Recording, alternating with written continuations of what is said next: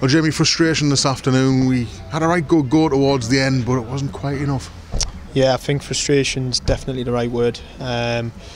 First half, I don't think they've had a shot until the first shot of the game, but it just seems to be our Achilles heel where we concede so many poor goals, and we give ourselves an uphill battle. It's an individual error again. The second goal's not much better. We actually played some good stuff at times, so it is frustrating. We addressed one or two things at half time. I think the second half performance is probably one of the best we've put in since we've been in our roles. We've probably created 5-6 really good chances, probably enough to win 2 or 3 games. So the frustration is that we keep conceding these poor goals. And the frustration is that there's a group of lads in there who'll keep going till the end, they'll keep fighting, and we're always in games. But giving teams 1, 2, 3 goal head starts just isn't good enough at this level. Yeah, it must be so difficult and frustrating to put your finger on, because you know it's happening. It's the conversation we're having so many times, especially in the last few weeks, it would seem. Yeah, we're like a broken record in there. We're saying the same things, and I don't think we can legislate for some of the goals we concede. You know, it's always an individual error. You know, we switch off, the decision making isn't quite right, and it seems as though we have to go and score 2-3 goals to win a football match.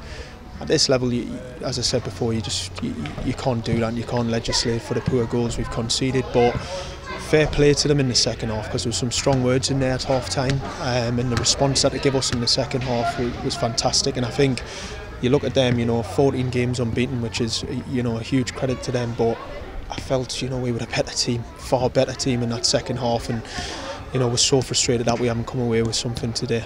It was a lovely finish when it came. Ben Taylor back in the side after his ankle injury, a big boost for everyone, but the goal just didn't come quickly enough for us, did it? It didn't, no, and I think we'd hit the bar, we'd hit the post before that. The keeper's pulled off 2 or 3 worldies, and it was our luck on the day. But I think the big point is, you know, we've given away 2 sloppy goals in a game where they've probably only had 3 or 4 shots. Dan's really been troubled. We've dominated possession, we've dominated, you know, entries into the final third and chances created.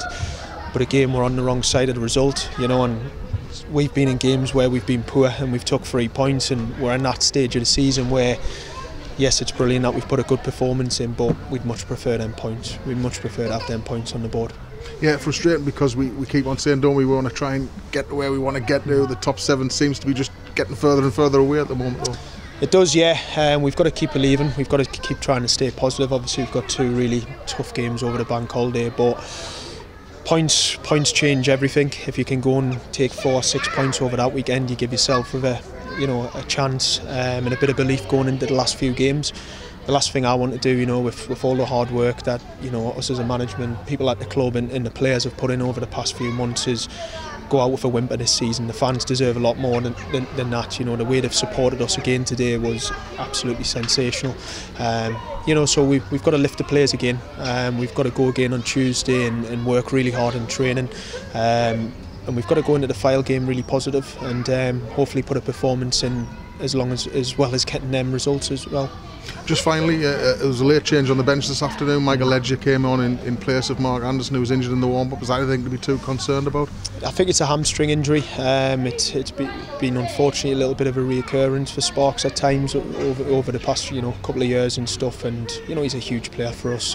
What he brings, not just on the pitch, but you know, his role within the squad and the football club as a whole. So it was disappointing to lose him. It was nice to see Michael obviously back in the squad, because he was fantastic up until he picked up a reoccurrence of his ankle injury. But you know, we'll see where we are on Tuesday. There might be some knocks and niggles. We've been in that position a couple of times this season, but it gives other people that opportunity to come in and state that claim as well.